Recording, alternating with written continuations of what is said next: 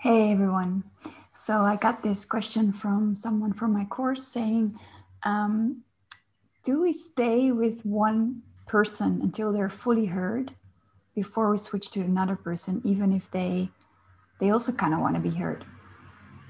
And so I really love this question because I think it combines a lot of sort of NVC principles and a lot of, I guess, principles of life.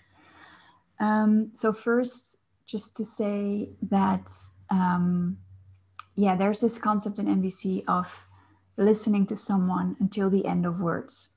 And there's this idea that of the importance of listening in general. And it is important because what happens if you don't listen is that you're probably going to react. So someone says something and you react from a place of fear or, being afraid that you're not going to be heard. Or maybe they say something and you take it personal, or maybe they are in pain and that's uncomfortable for you and you want to get rid of their pain, so you're giving them advice, or all of these kind of reactions. They cause either conflict, and it's a bit of a heavy word, but in NVC we say conflict in a bit of a broader way, right? So it's more like you're going to get tension and maybe conflict. Or if you're the type of person that maybe avoids conflict, then there might be distance. You might slowly have more and more distance and have maybe a break because of that, a break in the relationship. So that's what we don't want to do. But then, okay, what to do instead? So NVC says listening. And what does that mean? Listening means staying with someone's experience and being able to also, and this might sound a bit weird, but listening is actually also means doing self-care sort of at the same time. So this is why listening can be really hard in the beginning, because you're actually doing a lot of things at the same time, even though, from a distance, it might look like you're just sitting still and not doing much. But if someone is sharing something, say they're sharing that, they don't like that you need time for yourself. It's your partner and they don't like that you want a day for yourself. And they're saying that it's they might say it even in a bit of a judgmental way, like it's like you don't matter, it's like I don't matter to you, right? They say something like that. And of course you want to react. That's like our sort of learned response, our learned way of dealing with this. But so listening means actually taking care of myself in that moment, so I can keep having the space to hear what is behind the other person's judgment, because a judgment is just a superficial layer, right? And so it means taking care of the sort of hurt, the child in me that's in pain. I'm saying the child in me because this is this concept of our vulnerable side that maybe never got hurt itself very well. So that's what you need to do in that moment. And so I can say to myself, like, in that moment, like, oh, this could be triggering. This, yeah, I can feel it's a little bit painful. He says that I don't matter to him. It's not true. I want to react like it's not true. I want to go on this level of right and wrong. You don't care about me. Yes, I do. You're wrong. You're wrong. And this is where conflict. And so I want to notice that, like, ooh, I'm a bit on that level. So that means there's something vulnerable in me. Something is hurt. And so I might even land on an NVC need of something like, I want to be trusted in my love, or I want to be heard as well.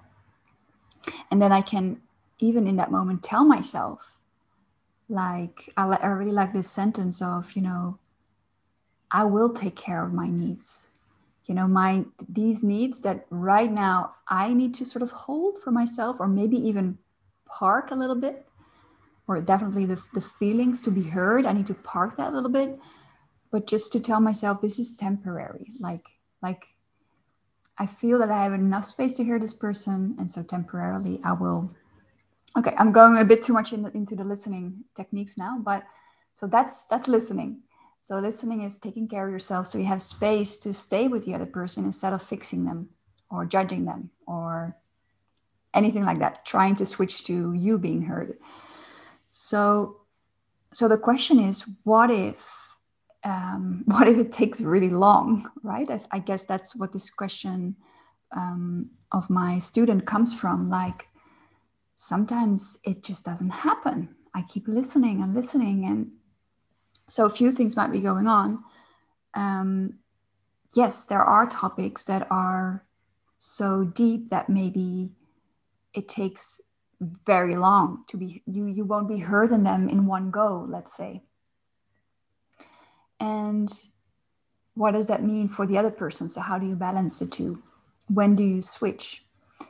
And so then the question is kind of like, what does it mean to be heard, right? What does that mean?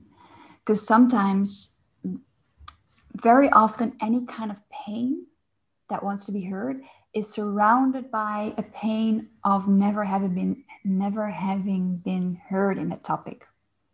And this is important, so I'm going to repeat myself. So there might be any kind of pain you're listening to in your partner is a pain in itself. So maybe they feel like, oh, other people don't care about me. That might be sort of a core pain, a core suspicion they have.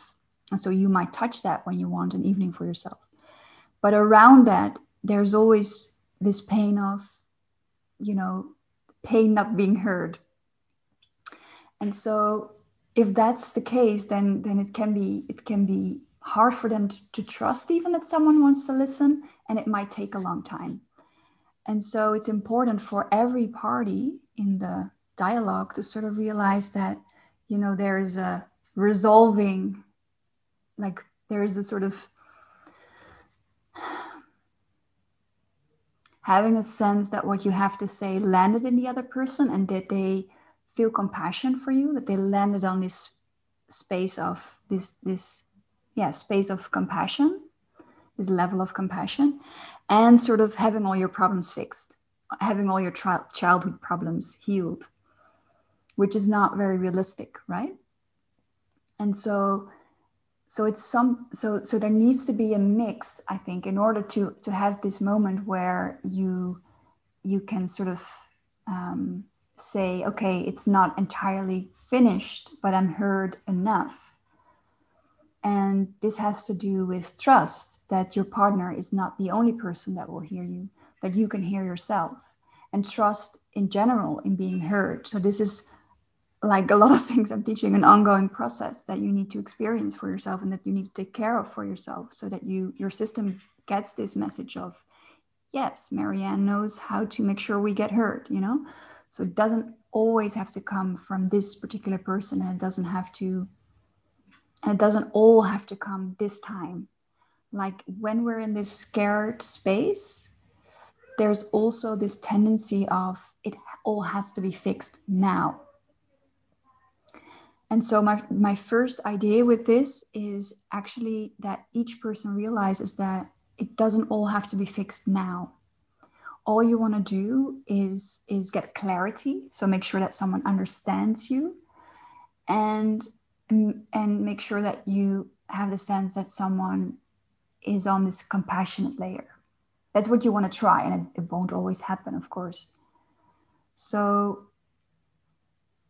and that's a moment where you can switch, even if maybe there's still a few things that are not heard. So that's one thing. So yeah, I would say that yes, it helps a lot if one person gets fully heard, because then they have space to hear the other person. But what I've also done, and this is a really more practical tip, is with a partner I had when we were both really full. Not so full that we were like, I can't hear a word from you, but just like, and it was equal. We were both like, And then we said, oh, how about we just each speak for 5 minutes each. We put a timer, we speak for 5 minutes.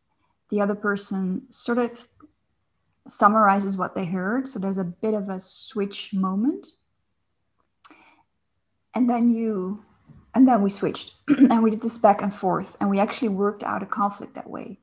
So we kind of ignored this idea of, oh, you have to be heard until the end of words. And just because we had some space, but we were also a little bit full. So it's also a little bit about experimenting.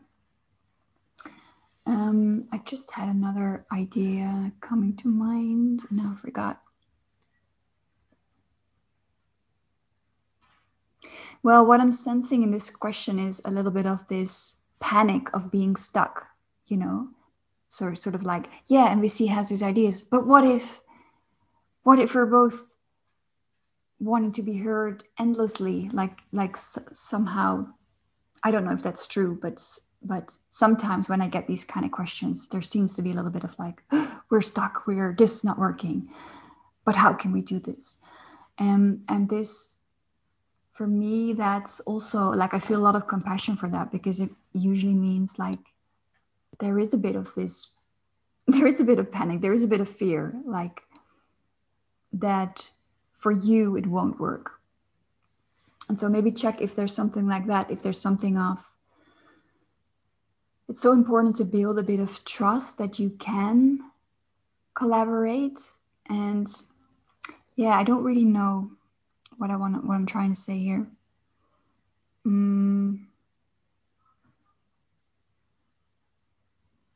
Yeah, one idea that comes to mind is that in such a moment, you want to have a bit of softness for each of you individually, but also somehow for the relationship. Like sometimes I like to see the relationship as a third thing, like there's me, the other person, and the relationship.